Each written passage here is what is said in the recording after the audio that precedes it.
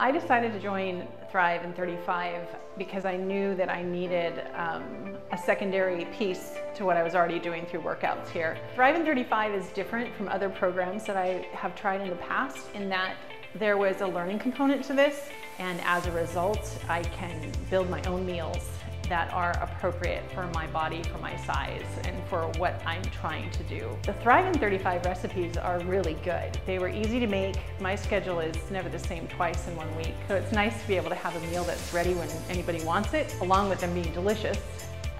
It was fantastic for me. I was giddy each week to come in and to see my own progress, but also to kind of connect with the other people going through the program with me. And knowing that there were other people that were along the journey with me made it so easy to stick with it. In my 35 days in Thrive, I achieved quite a bit. I lost weight, I lost inches.